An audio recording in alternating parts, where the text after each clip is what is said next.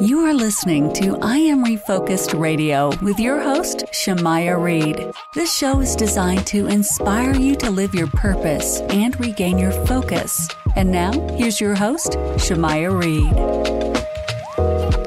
Hey, welcome to I Am Refocused Radio. We are here once again, and today we have another exclusive interview for y'all today. Man, we're going to talk to a songwriter, singer, Michigan native. His name is Jordan Joseph, and he is currently going back and forth from LA and Arizona. We're going to talk about his music career. He has a project out right now that's brand spanking new called Purple Fantasy. We're going to learn about him as an artist. So first and foremost, I want to welcome Jordan to the show and say, how you doing? Thank you. I appreciate it. So, man, before we talk about your music, let's tell the audience a little bit about yourself, man. Take us back.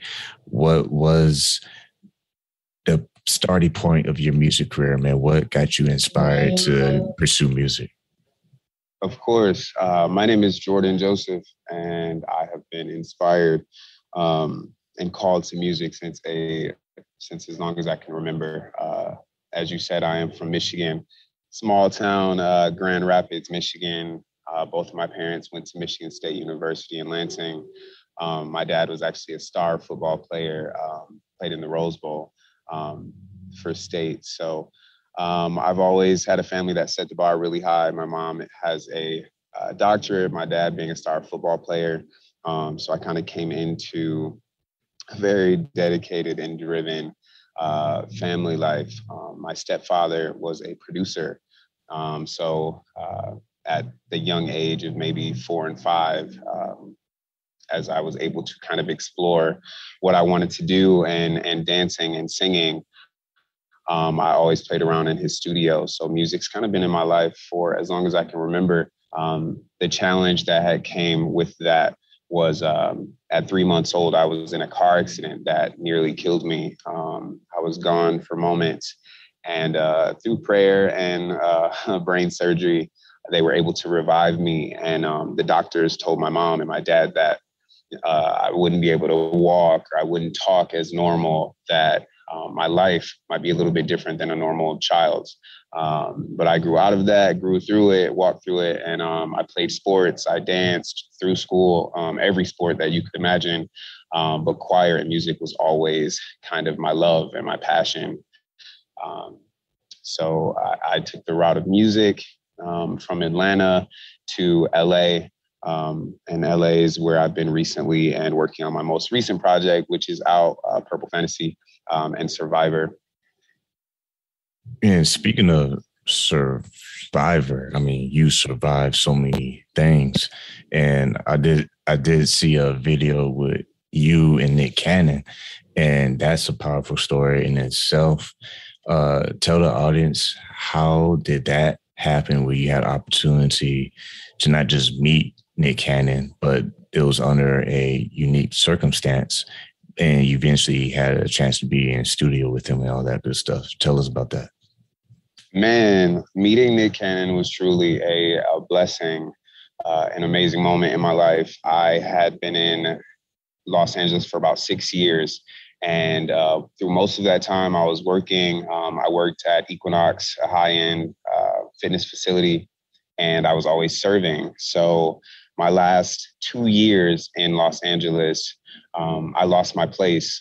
I've spent most of my life kind of searching for love and searching for a way to impact the world with love and kind of re-inspire it and tell my story from the things that I went through at a young age through family and physical tests and triumphs. In the last 14 months, I lost my place helping a friend and decided instead of going home back to Michigan that I would stay.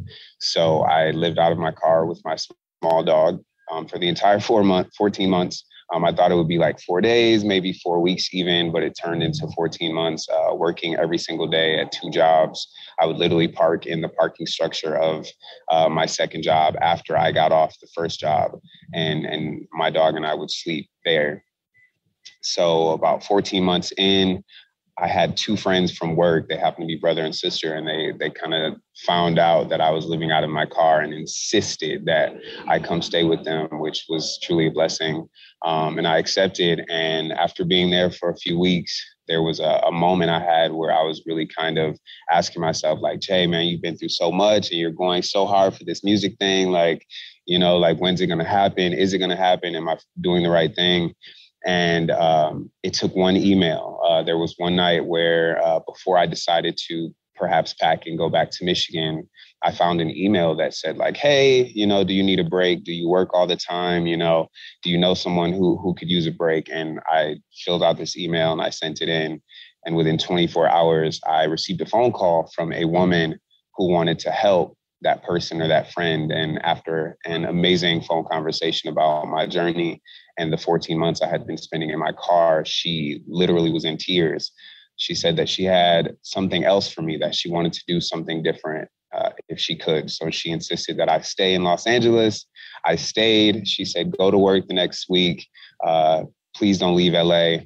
And so I went to work the following week. And as I was getting dressed, literally in my car, changing for work, I get a knock at the window, and it's Nick Cannon.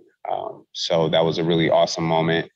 He literally got in my car. They made a huge moment out of it, very special moment. And I was able to go into the studio with Nick and play him some of my music. And he was like, look, like, you're great, and we want to help you. We want to help you do your first EP. I want to help however I can. If I could get you out of your car, even for a little while, or send you home, we want to do that. So he did. And it was an amazing moment. And I got to showcase the music and really be a part of the team. And I'm still part of Incredible. And I just released my first song in Survivor along with Purple Fantasy. They both came out, Purple Fantasy being the single. Survivor tells the story of me living in my car and what happened. And I think it's a beautiful moment to share with the world right now, because we're all going through so much. I truly believe that everyone has survived something, especially with what's going on in America and all over the world right now. So it really holds a special place in my heart. And I'm appreciative of Nick and his team for what they did as well. And once again, talking to Jordan and Joseph. And that's such a powerful situation, because going back to that moment where you said Nick Cannon literally just knocking on your car door, like, hey, what's up?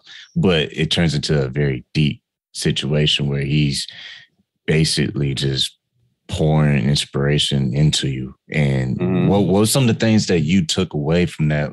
And also just being to behind the scenes, be around him and his people. What some of the things that you learned through that process? Because I know that had to been life-changing.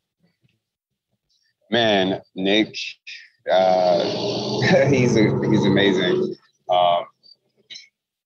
I was able to take a lot of inspiration from him, because behind the scenes, he's doing so many things, from family to just taking care of himself and his health and that, but he's running such a business, and he's connected to so many people that the people he works with, from TV to music, they all have a story, and he's giving people an opportunity. And something I learned from him was, like, Jordan, how bad do you want it? Is this what you want? You have to put your energy and your love into yourself, into your craft.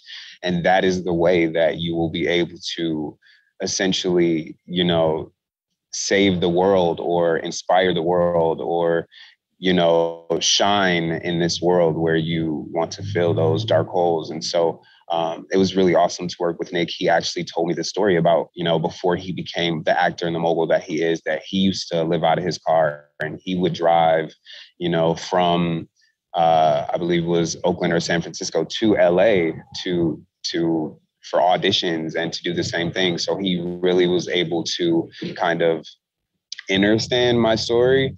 And so it was awesome to feel like there was somebody not just saying, hey, like, you're awesome. Let me tell you what to do, or let me save you. It was more like, let me give you some advice. Let me show you what you can do to build this empire and the kingdom that you want, not just as an artist, but as a human being, as a man. So I was really able to watch him work behind the scenes and see what he's built for himself, coming from a car and driving to auditions. So it was definitely a special moment. to be in the studio working with him, to have him giving me advice about my voice, or, do this or simplify this, or change this just a little bit. And he loved the love tone in my voice. And that was really big part of it for me, because even though I'm growing as an artist, inspiring that love through my message and my story and music is really important. So I definitely held on to those words from him and learned a lot from Nick. So I appreciate him greatly. And now that you are still building your career, you literally are still pushing yourself, creating music, releasing music, marketing, all that good stuff. You are now in a new chapter where you're able to now reach people. Like you now have the opportunity to get people to hear your stuff, and not just hear your music, but learn who you are as a person, as you mentioned moments ago, telling your story. How important is it for you, as not just an artist, but as a human being, having an opportunity to tell your story and to encourage those who may need that inspiration from you, because you survived, and there's people out there who are trying to do that as well? That's incredibly important. One thing I've learned my entire life is you can go through this journey giving and pouring yourself out. But if you don't know how to direct that energy, then you almost take some of the shine from yourself. So I definitely implore everyone to continue to shine, but to make sure that you're filling yourself up first and loving yourself first, and put that love into your craft, into what you love, because that is what's going to ultimately make you shine like the superstar that you are, that each of us are. So I definitely took that away, and that's really, really important. An important message to give to my audience, to those that listen to anything from me, whether it's poetry, music, or someone I meet in this process. So now that we have a good understanding you as an artist and your story, let's talk about the project Survivor, and also part of that project is Purple Fantasy. What is the sound like that you were trying to aim for? And take us behind the scenes, the process of this amazing project.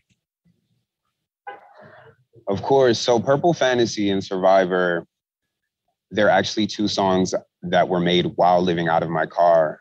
What's really special about them is I didn't think I was going to be able to bring them to light and share them with the world, because they were one takes, they were demos, and they were moments in time. Thankfully, I've been able to grow through the journey and grow spiritually and grow as a person artistically, that I've been able to say, you know what, I'm going to bring these records to life because they pertain to that moment, and that moment matters in who I am now. So Survivor is a sound where, it could be used in an inspirational platform in church, and to inspire those that just need to remember, like, hey, I'm still here. I'm here. I survived that. I'm in the present moment. I am okay, and I can move forward.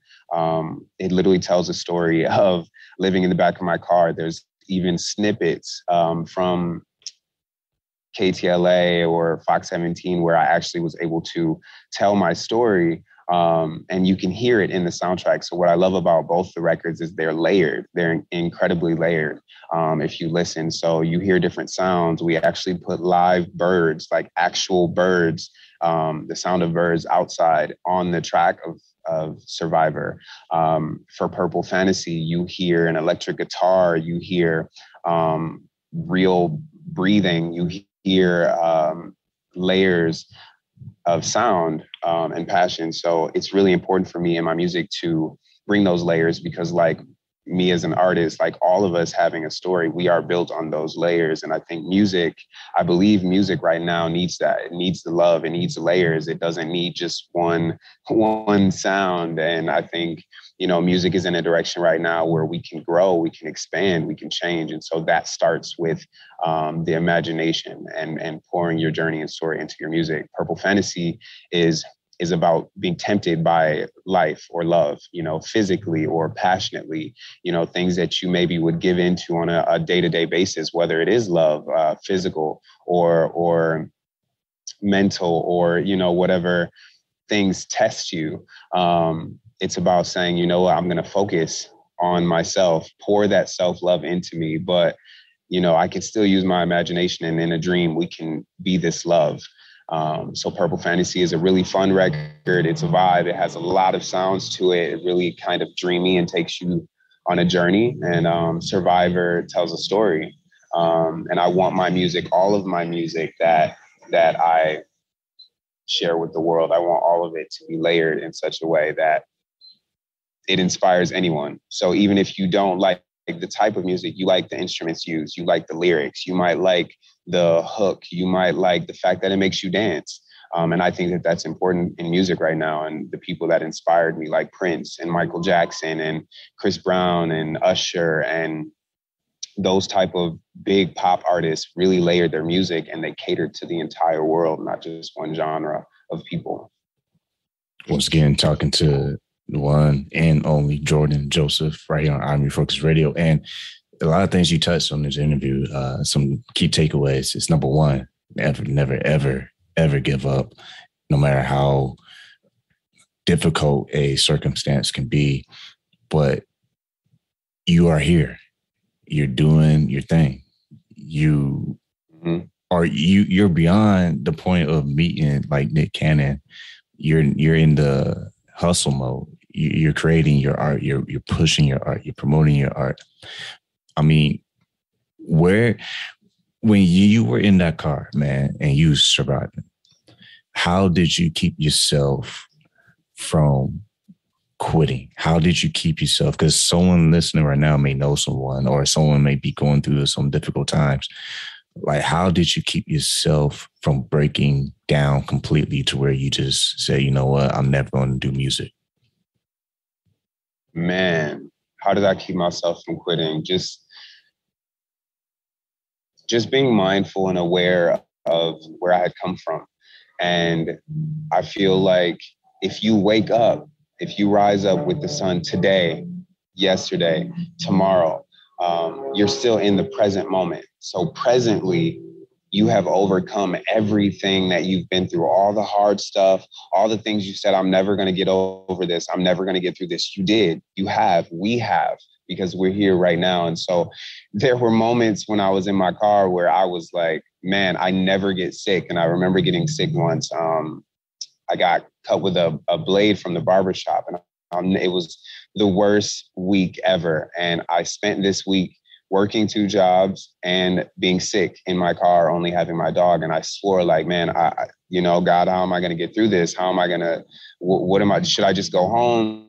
And I just, even looking back in this present moment, it's like every choice we make to stand and to move forward, it alters the path, and I look back now, like if I had done anything different, if I had went home, if I did quit, then I would not have met Nick. I would not have put the music out that I put out now. I would not have the platform. I would not have been able to go home. I would not have touched all the hearts of my coworkers who were like, man, like crying to me, like, Jay, like, we didn't know you were, no one in the world knew I was living out of my car, because I smiled, I pushed through it, I led with love, and I was able to touch other hearts in that time. So it's really important to remember that you are not what you've been through. You are where you are right now. And that's what kept me going. It's what keeps me going. Those are some powerful words. Once again, talking to Jordan Joseph. And before we let you go, we have so many people who love music. We have so many people who love to create music. Everybody wants to be number one. That's just in their own right.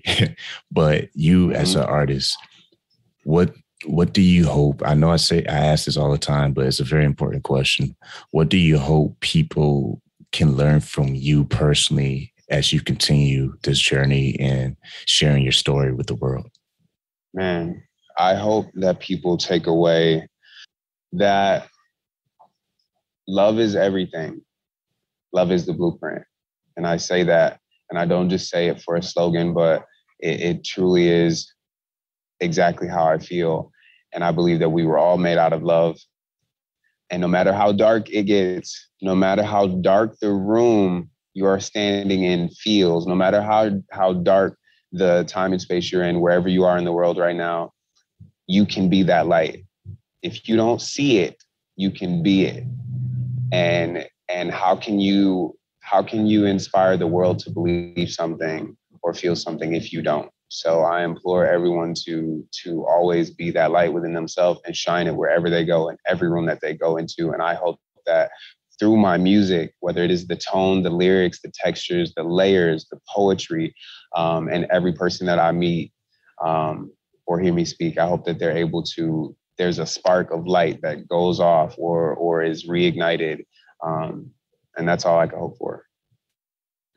Really good words. And with that, man, I want to say thanks to Jordan Joseph for being on I Am Refocused Radio. And how can people keep in touch with you on social media if they want to just stay connected? Thank you so much for having me, first and foremost. I truly appreciate it. And to all those listening, you can find me as Jordan Joseph on all streaming platforms for music, and for social media such as Instagram or Twitter. I am at The Blueprint, and that's with no E's for no ego. So at THBLUPRINC, at The Blueprint, and Jordan Joseph on all music streaming platforms. Wait, there you go. Go check it out, man. Go check out Survivor, and also check out the new single that is off that project, Purple Fantasy. Once again, yes, Purple Fantasy. Yes, sir. Once again, talking to Jordan Joseph, and like we say on every single show, man, y'all already know the drill, man. Keep God first, stay focused, and peace.